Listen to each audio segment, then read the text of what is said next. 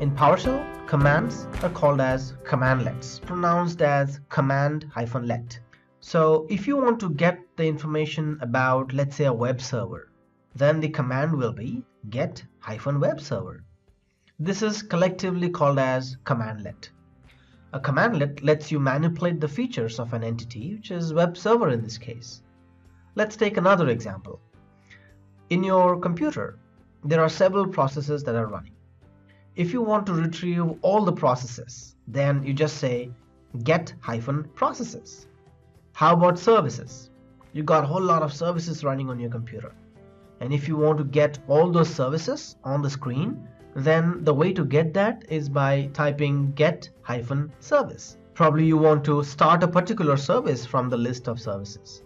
Then the commandlet used will be start-service, followed by the service name. So if it was an English class, then I would just say that each commandlet name consists of a standard verb hyphenated with a specific noun. Now, get is not the only verb that can be used. There are several actions that can be taken on nouns. For example, get for retrieving information, set for modifications, format for formatting data, out for sending output to the file.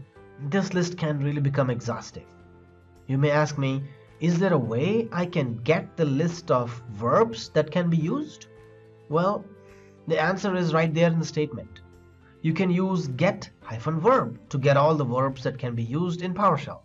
So let's start with our first baby steps in PowerShell with get-verb.